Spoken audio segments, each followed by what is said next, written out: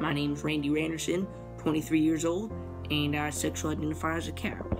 I would say it started about 10 years ago.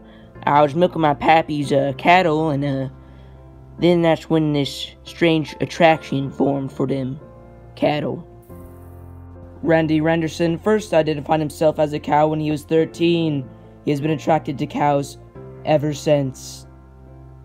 I don't know what it is about cows that makes me so attracted to them, whether it's their udders or their curvature or their big black spots. I just like them so much.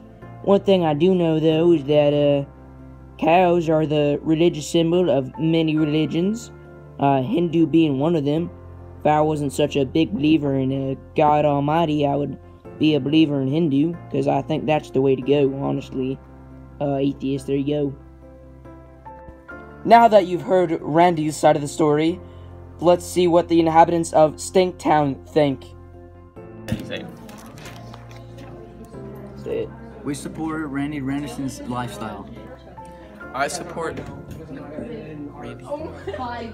Randy Randerson's lifestyle. I support Randy Randerson's lifestyle. I support Randy Randerson's lifestyle. You trust me, I do.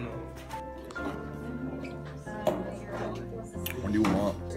I support Randy Randerson's life. Wait, say it again.